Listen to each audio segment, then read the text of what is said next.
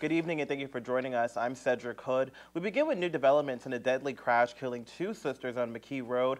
Our very own Mary Peronian went to the scene and also spoke to a family member of the victims to find out more on what happened.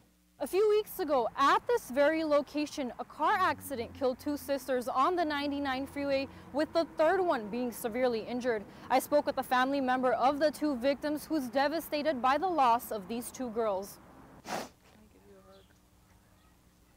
Jennifer Duarte, 15, and 21-year-old Karime Duarte, along with their dog Cleo, did not survive the accident. Their older sister, 23-year-old Diana Ponce, the driver of the car, was the only survivor. Today I spoke with one of the five sisters, Sylvia Ponce, who said she was at home sleeping when she was awakened with the devastating news. According to Diana, they were delivering newspapers around 3 in the morning. That's when she says their car was being followed. She did say that she was throwing out her newspapers and she saw two cars that were following her.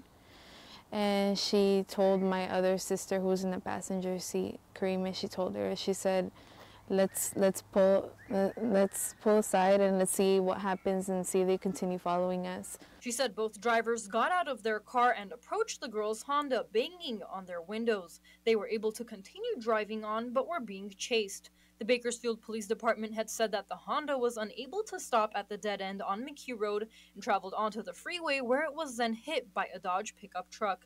The Honda burst into flames. Sylvia said that her older sister Diana was unaware that her two sisters died.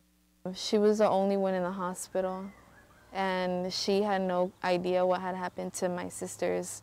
She came home last Thursday, and we barely told her about what happened. My mom told her that they didn't make it, and she thought that they were in another hospital.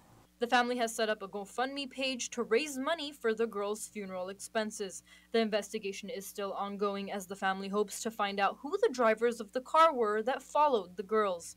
Mary Peronian, Eyewitness News.